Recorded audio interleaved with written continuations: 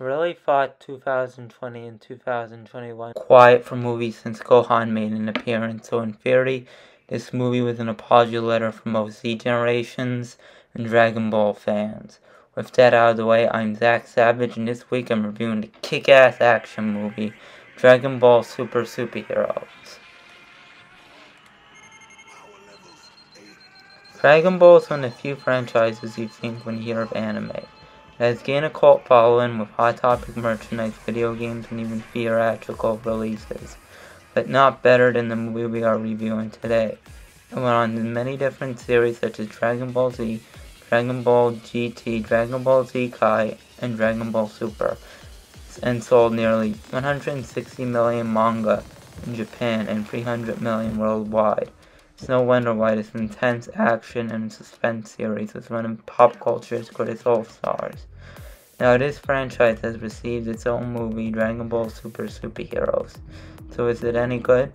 Let's find out. The movie begins with a backstory that an evil Magenta and the Red Ribbon organization hired a young but evil henchman named Dr. Hito, who insists on joining the Red Ribbon organization for Oreos. Really? Oreos? That's like if the weird business guy from Slam Dunk Ernest persuades Ernest to join a basketball team for Guy's potato chips. I mean, really. Back on Piccolo's home planet, Piccolo is introduced to the Red Ribbon soldier Gamma. Gamma abducts Gohan's daughter and sets up a ransom to Lord Gohan.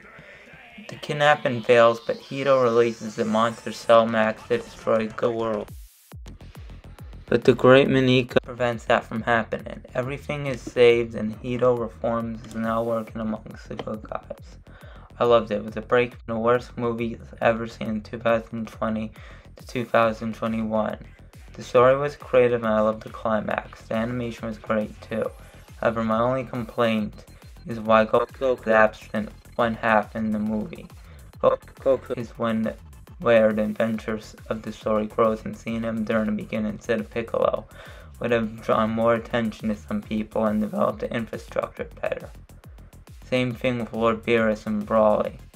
Other than that, the writing was spotless. I especially like how Gamma makes the plot come together. The character development from evil to good was not what I was expecting to the very end. Dr. Hito was alright, but it was pretty predictable that he was going to turn good near the end of the movie. Even Vegeta was rarely seen. It was mostly Piccolo and Gamma. The climax was outstanding, and seeing the team come together for about 4 years made me pleased with how the series is getting more thrilling than ever. I especially loved the fight midway in the movie, where Goku and Vegeta get on with it together. So basically, I'm saying that I wish there was more use of the characters in the movie than the other two forgotten ones.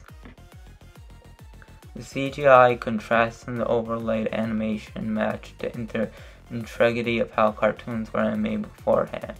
This made the interface of CGI helpful, like when Gohan and Vegeta battle it on, or when the final climax makes it shine and prosper.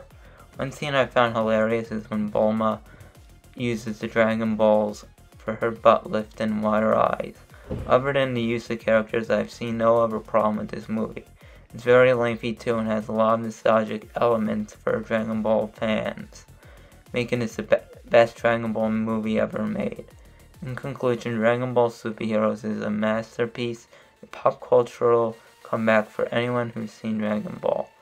There may have been one didn't like, but the action and suspense made up for it. In theory, Dragon Ball Super is the #1 movie this year, and for a good reason.